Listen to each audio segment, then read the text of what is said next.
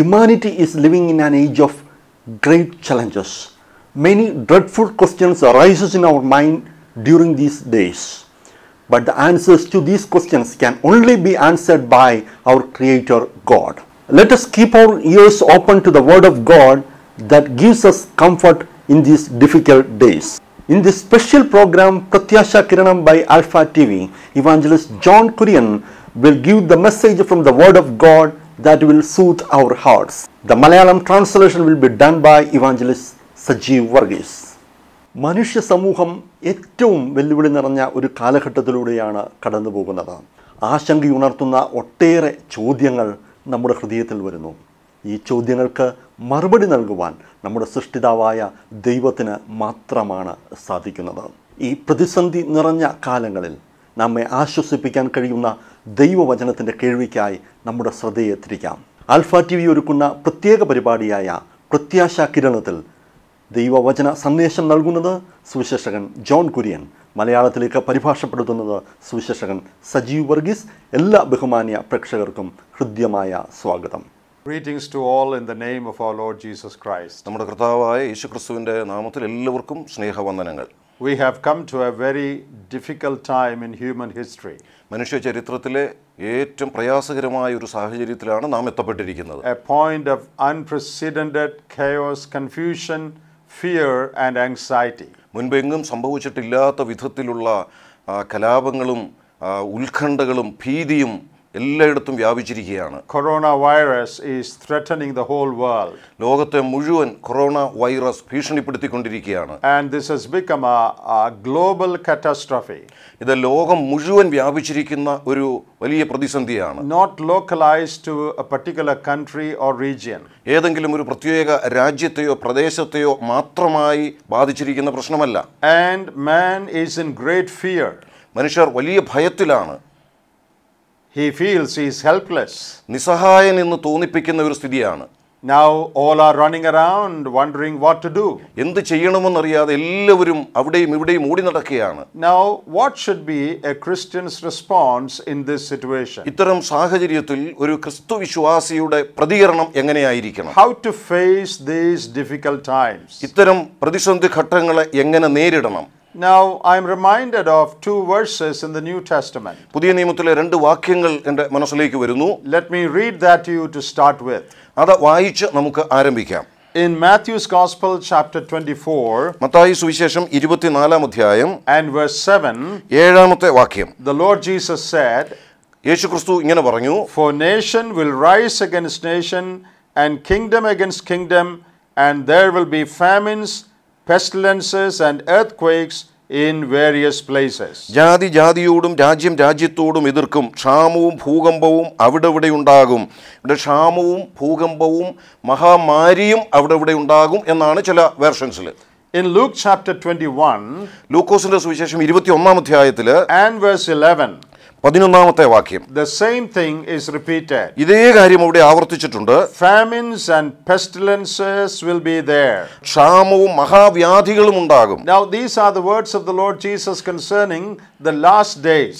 അന്ത്യകാലത്തെക്കുറിച്ചുള്ള നമ്മുടെ കർത്താവിന്റെ തന്നെ വാക്കുകളാണ് നാം ഇവിടെ വായിക്കുന്നത്. So there is no reason to believe that such things will subside forever, rather they may increase in the days to come. ഇത്തരം സംഭവങ്ങൾ കുറഞ്ഞു വരും എന്ന് നമുക്ക് ചിന്തിക്കാനായിട്ട് സാധ്യമല്ല. അന്ത്യകാലം വരുമ്പോഴേക്ക് ഇവയൊക്കെ വർദ്ധിച്ചു വരുമെന്നാണ് നാം മനസ്സിലാക്കേണ്ടുന്നത്. Now the question is, what shall I do as a child of God? ഒരു ദൈവപൈതൽ എന്നുള്ള നിലയിൽ ഈ സന്ദർഭത്തിൽ ഞാൻ എന്താണ് ചെയ്യേണ്ടത്? Now this is a time in history when God is trying to draw the attention of people to himself.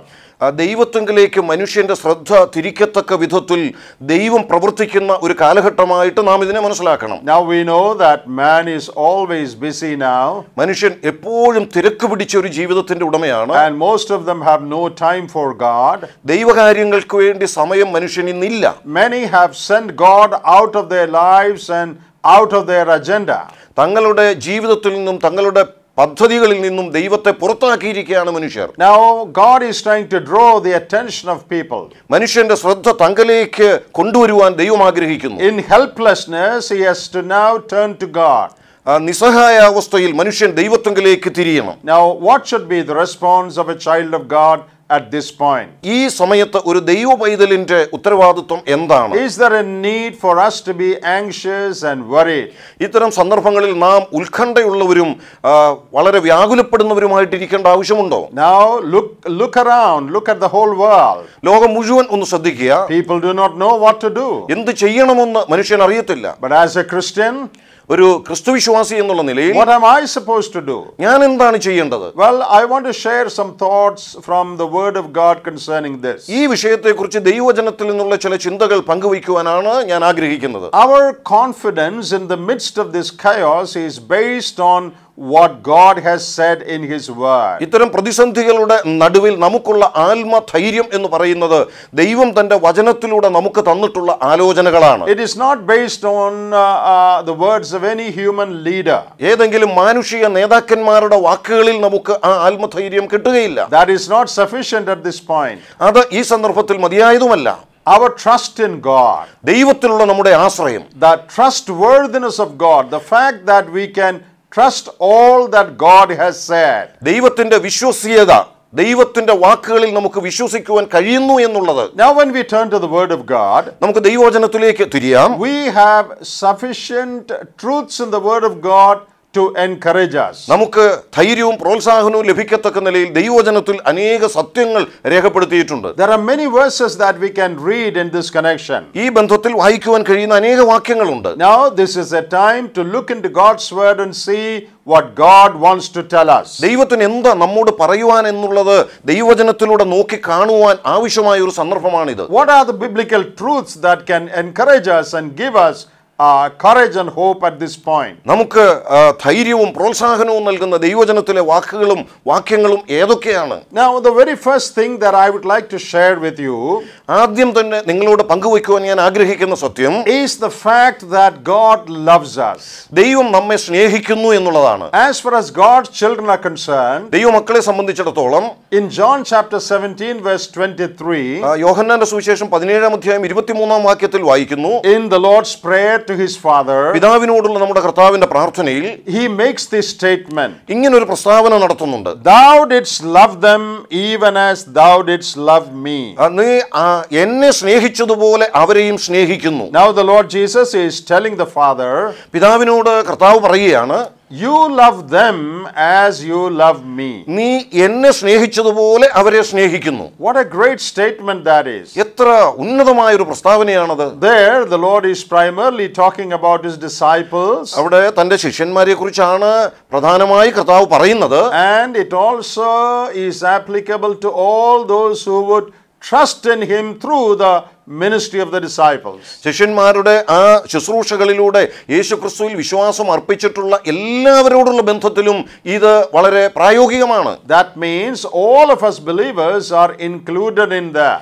ആ പ്രസ്താവനയിൽ വിശ്വാസികളായ നാം എല്ലാവരും ഉൾക്കൊള്ളുന്നുണ്ട്. We need to have a sense of security in the fact that God loves us as he loved his own son. പിതാവായ ദൈവം തന്റെ പുത്രനെ സ്നേഹിച്ചതുപോലെ തന്നെ നമ്മയും സ്നേഹിക്കുന്നു എന്നുള്ള ആ ദൈവ സ്നേഹത്തിൽ നമുക്കുള്ള സുരക്ഷിതത്വം മുഴുവൻ അടക്കം ചെയ്യപ്പെട്ടിട്ടുണ്ട്. That means no evil will happen befall a child of God. അതിന്റെ അർത്ഥം ഒരു ദൈവ പൈതലിന്റെ ജീവിതത്തിൽ ഒരു അനർത്ഥവും സംഭവിക്കയില്ല. We read that in the book of Proverbs chapter 12. സദൃശവാക്യങ്ങൾ 12-ാം അധ്യായം 21-ാം വാക്യത്തിൽ നാം വായിക്കുന്നുണ്ട്, there shall no evil happen to the just. നീതിമാന് ഒരു അനർത്ഥവും ഒരു തിന്മയും സംഭവിക്കയില്ല. Now some things may happen which may look like evil. തിന്മ എന്ന് തോന്നത്തക്ക വിധം ചിലതൊക്കെ സംഭവിച്ചെന്ന് വരാം. But ultimately that will never be evil as far as he is concerned. എന്നാൽ ഒരു ദൈവ പൈതലിനെ സംബന്ധിച്ചിടത്തോളം ആത്യന്തികമായി അതൊരു ദോഷമായിരിക്കില്ല. That is God's promise. അതാണ് ദൈവത്തിന്റെ വാഗ്ദത്തം.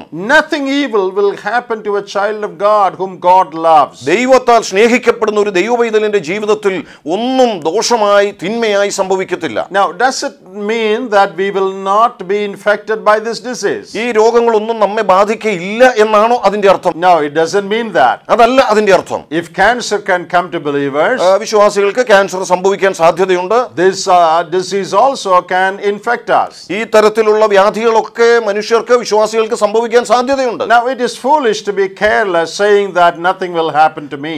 എനിക്ക് ഒന്നും ഇങ്ങനെ സംഭവിക്കത്തില്ല എന്ന് പറഞ്ഞ് മുൻപോട്ട് പോകുന്നത് ഒരു മഠയത്തരമാണ്. It is our responsibility to take necessary precautions as advised by our government. നമ്മുടെ ഗവൺമെന്റും അധികാരികളും തരുന്ന നാം എടുക്കേണ്ടതായ മുൻവിധികൾ അവരുടെ നിർദ്ദേശപ്രകാരം എടുക്കുവാൻ നാം കടപ്പെട്ടവരാണ്. There are certain things that we have to do.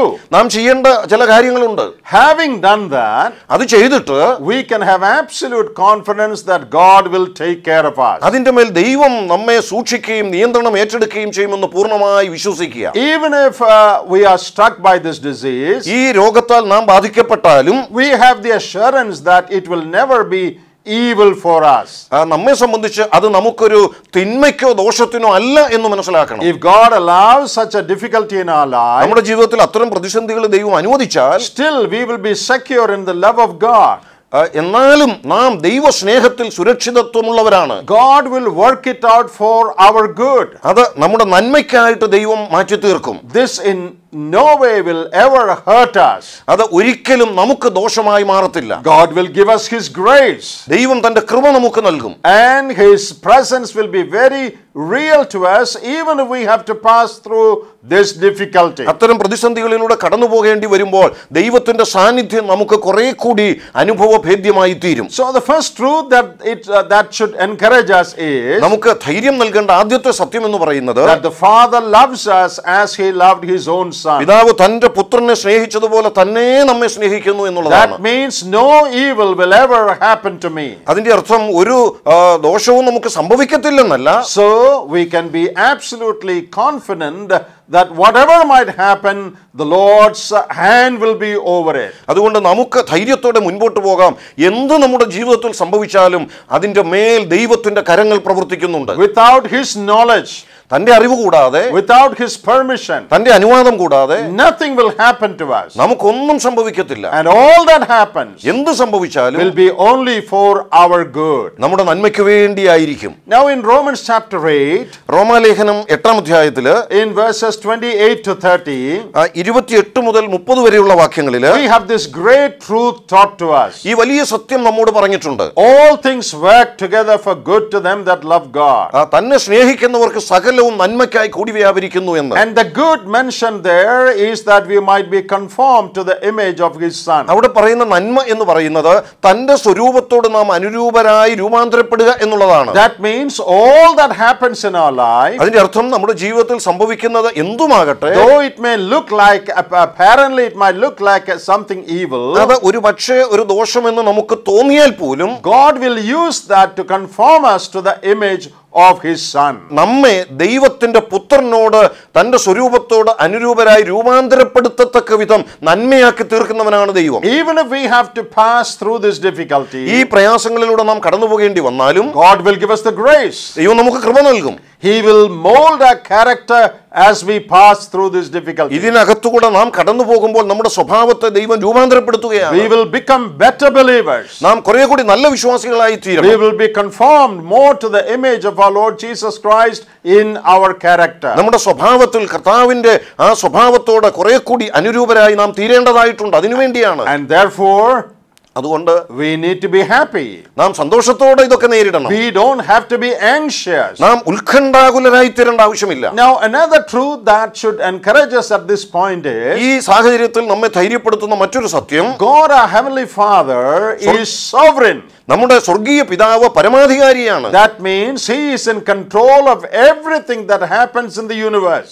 പ്രപഞ്ചത്തിൽ സംഭവിക്കുന്ന ഏത് കാര്യത്തിന്റെ മേലും തനിക്കാണ് പൂർണ്ണാധികാരമുള്ളത്. Nothing happens in this universe without His permission or knowledge. തന്റെ അനുവാദമോ അറിവോ കൂടാതെ ഈ ലോകത്തിൽ ഒന്നും സംഭവിക്കുന്നില്ല. And He can control all the events that take place in the world for the accomplishment of His purposes. തന്റെ പദ്ധതികളുടെ പൂർത്തീകരണത്തിനായി ലോകത്തിൽ സംഭവിക്കുന്ന എല്ലാ കാര്യങ്ങളെയും മാറ്റുവാൻ ദൈവത്തിന് കഴിയുന്നുണ്ട്. Now in Ephesians chapter 1, എഫേസ്യ ലേഖനം 1-ാം അധ്യായത്തിൽ we have a usage, the praise of his glory. തന്റെ മഹത്വത്തിന്റെ പുകഴ്ചയ്ക്കായി എന്ന ഒരു പ്രയോഗം നാം വായിക്കുന്നുണ്ട്. 3 times we read that in the first chapter of Ephesians. എഫേസ്യ ലേഖനം 1-ാം അധ്യായത്തിന്റെ ആദ്യ ഭാഗത്ത് 3 പ്രാവശ്യം നാം അത് വായിക്കുന്നുണ്ട്. In verse 6, 6-ാമത്തെ വാക്യത്തില്, in verse 12, 12-ാം വാക്യത്തില്, and in verse 14. 14-ാമത്തെ വാക്യത്തിലും He does everything for the praise of his glory താൻ സകലവും തന്റെ മഹത്വത്തിന്റെ പുകഴ്ചയ്ക്കായി ചെയ്യുന്നു. and the fulfillment of his perfect plan. തന്റെ പൂർണ്ണതയുള്ള പദ്ധതികളുടെ നിവൃത്തീകരണത്തിനായി സകലതും ചെയ്യുന്നു. This is a truth that should encourage all of us. ഇത് നമുക്ക് ധൈര്യം നൽകുന്ന ഒരു സത്യമാണ്. God is in sovereign control of all that happens in the world. ലോകത്തിൽ നടക്കുന്ന സകല കാര്യത്തിന്റെ മേലും ദൈവത്തിന് പൂർണ്ണ അധികാരമുണ്ട്. Nothing can ever happen to us outside the will of God. ദൈവിക ഹിതത്തിന് അപ്പുറത്ത് ഒന്നും സംഭവിക്കുന്നില്ല. Or in other words, മറ്റൊരു നിലയിൽ പറഞ്ഞാൽ, nothing can ever happen to us that will be outside God's control. ദൈവിക നിയന്ത്രണത്തിന് പുറത്ത് ഒന്നും സംഭവിക്കുന്നില്ല എന്നുള്ളതാണ്. That should really encourage all of us. അത് തീർച്ചയായും നമുക്ക് ധൈര്യം നൽകുന്ന ഒരു വസ്തുതയാണ്. If God loves us, ദൈവം നമ്മെ സ്നേഹിക്കുന്നുവെങ്കിൽ, and if he is in control, എല്ലാറ്റിന്റെ മേലും തനിക്കാണ് നിയന്ത്രണമുള്ളതെങ്കിൽ, all that happens to us will be for our good. നമ്മുടെ ജീവിതത്തിൽ സംഭവിക്കുന്നതെല്ലാം നന്മയ്ക്കായി തീരും. God can protect us from this disease. ഈ രോഗത്തിന്റെ നടുവിൽ ദൈവത്തിന് നമ്മെ സൂക്ഷിക്കാൻ കഴിയും. We need to take precautions as advised by the health department. Health ഡിപ്പാർട്ട്മെന്റുകൾ നൽകുന്ന മുൻ കരുതലുകൾ നാം ചെയ്യുവാൻ കടപ്പെട്ടവരാണ്. But that doesn't mean that none of us have a guarantee that none of us will be affected by this disease. അതിന്റെ അർത്ഥം ഇത്തരം രോഗങ്ങൾ നമുക്ക് സംഭവിക്കത്തില്ല എന്നല്ല. Anything that happens in the world can happen to a believer also. ലോകത്തിൽ നടന്നുകൊണ്ടിരിക്കുന്നത് എന്തും ഒരു വിശ്വാസിയെ സംബന്ധിച്ചും സംഭവിക്കാവുന്നത് തന്നെയാണ്. As we live in this sinful world, നാം പാപപങ്കിലമായ ലോകത്തിൽ ജീവിക്കുമ്പോൾ natural calamities and diseases that affect other people can affect believers also. മറ്റുള്ളവരെ ബാധിക്കുന്നതായ സ്വാഭാവികമായ വിപത്തുകളും രോഗങ്ങളും ഒക്കെ ഒരു വിശ്വാസിക്കും സംഭവിക്കാൻ സാധ്യതയുണ്ട്. But the encouraging truth is, എന്നാൽ ധൈര്യപ്പെടുത്തുന്ന വസ്തുത എന്ന് പറയുന്നത്, everything is under God's control. എല്ലാം ദൈവിക നിയന്ത്രണത്തിൽ തന്നെയാണ്. He loves me. അവൻ എന്നെ സ്നേഹിക്കുന്നു. He will do everything only for my good. എന്റെ നന്മയ്ക്ക് വേണ്ടി എല്ലാം ചെയ്യുന്നവനാണ് ദൈവം. Nothing will happen to me outside his control. തന്റെ നിയന്ത്രണത്തിന് പുറത്ത് ഒന്നും സംഭവിക്കുന്നില്ല. Now the scriptures teach us that God has a perfect plan for our life. നമ്മുടെ ജീവിതത്തെക്കുറിച്ച് ദൈവത്തിന് പൂർണ്ണമായ പദ്ധതികൾ ഉണ്ട് എന്നുള്ളത് തിരുവെഴുത്തിലൂടെ നാം കാണുന്നു. That is a great truth that we see in Ephesians chapter 1 again. വീണ്ടും എഫേസ്യ ലേഖനം 1-ാം അധ്യായത്തിൽ നാം കാണുന്ന സത്യം അതാണ്. That we are in God's plan and purpose even before the worlds began. ലോകം ആരംഭിക്കുന്നതിന് മുമ്പ് തന്നെ നമ്മെക്കുറിച്ചുള്ള ദൈവിക പദ്ധതികളിലാണ് നാം നിലനിൽക്കുന്നത്. He chose us in him before the foundation of the world. ലോക സ്ഥാപനത്തിന് മുമ്പേ തന്നെ ദൈവം നമ്മെ തെരഞ്ഞെടുത്തു. That is what we read in Ephesians chapter 1 and verse 4. എഫേസ്യ ലേഖനം 1-ാം അധ്യായം 4-ാം വാക്യത്തിൽ നാം അതാണ് വായിക്കുന്നത്. He has planned for everything that can happen in our lifetime. നമ്മുടെ ജീവിത കാലഘട്ടത്തിൽ സംഭവിക്കാൻ സാധ്യതയുള്ള എല്ലാത്തിനും ദൈവത്തിന് മുൻ പദ്ധതികളുണ്ട്. We were in the mind and plan of God even before the creation of the world. ലോകം സൃഷ്ടിക്കപ്പെടുന്നതിന് മുമ്പ് തന്നെ ദൈവത്തിന്റെ മനസ്സിൽ നമുക്ക് സ്ഥാനമുണ്ടായിരുന്നു. We are not accidents. നാം യാദൃച്ഛികമായി വന്നവരല്ല. We are here on the face of this earth according to God's perfect plan. ദൈവത്തിന്റെ തികവുള്ള പദ്ധതി പ്രകാരം തന്നെയാണ് നാം ഇന്ന് ഈ ഭൂമിയുടെ പരപ്പിലായിരിക്കുന്നത്. In Ephesians chapter 2 എഫേസ്യ ലേഖനം 2-ാം അധ്യായത്തിൽ and verse 10, 10-ാം വാക്യത്തിൽ we read, we are created in Christ Jesus for good works which God prepared beforehand that we should walk in them. നാം അവന്റെ കൈപ്പണിയായി സൽപ്രവൃത്തികൾക്കായിട്ട് ക്രിസ്തുയേശുവിൽ സൃഷ്ടിക്കപ്പെട്ടവരാകുന്നു. നാം ചെയ്തു പോരേണ്ടതിന് ദൈവം അവ മുന്നൊരുക്കിയിരിക്കുന്നു. Long ago when God chose us in Christ, ക്രിസ്തുവിൽ നാളുകൾക്ക് മുമ്പേ നമ്മെ ദൈവം തെരഞ്ഞെടുത്തു. he also planned what we should do with our earthly life. നാം ഈ ഭൂമിയിൽ ജീവിക്കുമ്പോൾ എന്തൊക്കെ ചെയ്യണമെന്നുള്ളതും ദൈവിക പദ്ധതിയിലുണ്ട്. Our duty is only to find out that plan and follow hard after it. ആ പദ്ധതികൾ എന്താണെന്ന് മനസ്സിലാക്കി അവയെ പിൻപറ്റുക എന്നുള്ളതാണ് നമ്മുടെ ഉത്തരവാദിത്വം. Each one of us, however insignificant we may be, നാം എത്രമാത്രം നിസാരനെന്ന് തോന്നിയാലും നമ്മെ സംബന്ധിച്ചിടത്തോളം is a part and parcel of God's eternal plan and program. ദൈവത്തിന്റെ നിത്യമായ പദ്ധതി പ്രകാരമുള്ളവർ തന്നെയാണ് നാം ഓരോരുത്തരും. So we don't have to feel insecure. നമുക്ക് സുരക്ഷിതരല്ല എന്നുള്ള ചിന്ത വരേണ്ട ആവശ്യമില്ല. We don't have to feel that something evil might happen to me accidentally. ഈ നിലയിൽ സംഭവിക്കുന്ന കാര്യങ്ങളിൽ എനിക്ക് ദോഷമായി ഇതൊക്കെ വന്നു ചേരുമെന്ന് നാം ചിന്തിക്കേണ്ട കാര്യമില്ല. We don't have to be afraid of tomorrow. നാളെയെക്കുറിച്ച് വ്യാകുലപ്പെടേണ്ട ആവശ്യമില്ല. Because we are part and parcel of God's eternal plan and program. എന്തെന്നാൽ ദൈവത്തിന്റെ നിത്യമായ പദ്ധതി പ്രകാരം അതിന്റെ ഭാഗമായി വന്നവർ തന്നെയാണ് നാം ഓരോരുത്തരും. If our only ambition in life is to do the will of God, നമ്മുടെ ജീവിതത്തിന്റെ ഏക ലക്ഷ്യം എന്ന് പറയുന്നത് ദൈവഹിതം നിറവേറ്റപ്പെടുക എന്നുള്ളതാണെങ്കിൽ, and glorify him in everything we do, നാം ചെയ്യുന്ന എല്ലാത്തിലൂടെയും ദൈവത്തിന് മഹത്വം ലഭിക്കണം എന്നുള്ളതാണെങ്കിൽ, we can feel absolutely secure even in the midst of this chaos. ഇത്തരം പ്രതിസന്ധികളുടെ നടുവിലും നമുക്ക് സുരക്ഷിതത്വ ബോധത്തോടെ മുൻപോട്ട് പോകുവാൻ കഴിയും. How wonderful it is to know that God loves us and that he is in control of everything that happens to us. ദൈവം നമ്മെ സ്നേഹിക്കുന്നു എന്നുള്ളതും നമ്മുടെ ജീവിതത്തിൽ സംഭവിക്കുന്ന എല്ലാറ്റിന്റെ മേലും ദൈവത്തിന് പൂർണ്ണ നിയന്ത്രണം ഉണ്ട് എന്നുള്ളതും എത്ര വലിയ സത്യമാണ്, നമ്മെ ധൈര്യപ്പെടുത്തുന്നവയാണ്. Let us not forget that God has a plan for our life. നമ്മുടെ ജീവിതത്തെക്കുറിച്ച് ദൈവത്തിന് പദ്ധതികൾ ഉണ്ട് എന്നുള്ളത് നാം മറന്നുപോകരുത്. If we are walking at the center of God's will, നാം ദൈവഹിതത്തിന്റെ കേന്ദ്രത്തിലൂടെയാണ് പോകുന്നതെങ്കിൽ, if we will focus on doing God's will in our life, നമ്മുടെ ജീവിതത്തിൽ ദൈവഹിതം കേന്ദ്രീകരിച്ചാണ് നാം മുമ്പോട്ട് നീങ്ങുന്നത്. If we focus on fulfilling his plan alone in our life, നമ്മുടെ ജീവിതത്തിൽ ദൈവത്തിന്റെ പദ്ധതികൾ മാത്രം നിറവേറ്റപ്പെടണമെന്ന നിലയിൽ ജീവിക്കുന്നുവെങ്കിൽ, we need not fear an untimely death. നമ്മുടെ ജീവിതത്തിൽ വളരെ പെട്ടെന്ന് സംഭവിക്കാൻ സാധ്യതയുള്ള മരണത്തെക്കുറിച്ചും ഭയപ്പെടേണ്ട ആവശ്യമില്ല. You will not die a minute before God's plan for your life. നിങ്ങളുടെ ജീവിതത്തെക്കുറിച്ച് ദൈവം നിശ്ചയിച്ചിട്ടുള്ള സമയത്തിന് ഒരു മിനിറ്റ് മുമ്പ് മരണം സംഭവിക്കത്തില്ല. What a great confidence that is. അത് എത്ര വലിയ ധൈര്യമാണ് നമുക്ക് നൽകുന്നത്. Only we believers have that confidence. നമുക്ക് വിശ്വാസികൾക്ക് മാത്രമുള്ളതാണ് ആ ധൈര്യം. About the love of God, ദൈവ സ്നേഹത്തെക്കുറിച്ചുള്ള the ധൈര്യം, sovereignty of God, ദൈവത്തിന്റെ പരമാധികാരത്തിലുള്ള ധൈര്യം, God's plan for our life. നമ്മുടെ ജീവിതത്തെക്കുറിച്ചുള്ള ദൈവത്തിന്റെ പദ്ധതികൾ. These truths should encourage us and give us a sense of security. ഈ ബോധം നമുക്ക് ഒരു സുരക്ഷിതത്വ ബോധത്തോടെ മുൻപോട്ട് ജീവിപ്പാൻ സഹായിക്കുന്നവയാണ്. If you do not have this sense of security, ഈ സുരക്ഷിതത്വ ബോധം നിങ്ങൾക്കില്ലെങ്കിൽ, you need to come into a personal relationship with God through the Lord Jesus കർത്താവായ Christ. യേശുക്രിസ്തുവിലൂടെ ദൈവത്തോട് വ്യക്തിപരമായ ഒരു ബന്ധത്തിലേക്ക് നിങ്ങൾ കടന്നു വരിക. Christ has settled the question of your sin on the cross. കാൽവറിയിലെ ക്രൂശിൽ പാപ പ്രശ്നത്തിന് കർത്താവ് പരിഹാരം വരുത്തി. He suffered the punishment of your sin. നിങ്ങളുടെ പാപത്തിന്റെ ശിക്ഷയാണ് അവിടെ ഏറ്റുവാങ്ങിയത്. If you repent and turn to him, നിങ്ങൾ മാനസാന്തരപ്പെട്ട് അവങ്കിലേക്ക് തിരിയുന്നുവെങ്കിൽ, and accept him as your savior, യേശുക്രിസ്തുവിനെ രക്ഷിതാവായി സ്വീകരിക്കുന്നുവെങ്കിൽ, you will come into a personal relationship with God. യേശുക്രിസ്തുവുമായി ദൈവവുമായി വ്യക്തിപരമായ ഒരു ബന്ധത്തിലേക്ക് നിങ്ങൾ വരും. Then you will have that sense of security which only the love of God can give you. ദൈവ സ്നേഹത്തിന് നൽകുവാൻ കഴിയുന്ന ആ സുരക്ഷിതത്വ ബോധത്തിലേക്ക് നിങ്ങൾക്ക് പ്രവേശിപ്പാൻ സാധിക്കും. May God bless these words to all of you. നിങ്ങൾക്ക് എല്ലാവർക്കും ഈ വാക്കുകൾ അനുഗ്രഹത്തിന് ദൈവം കാരണമാക്കി തീർക്കട്ടെ.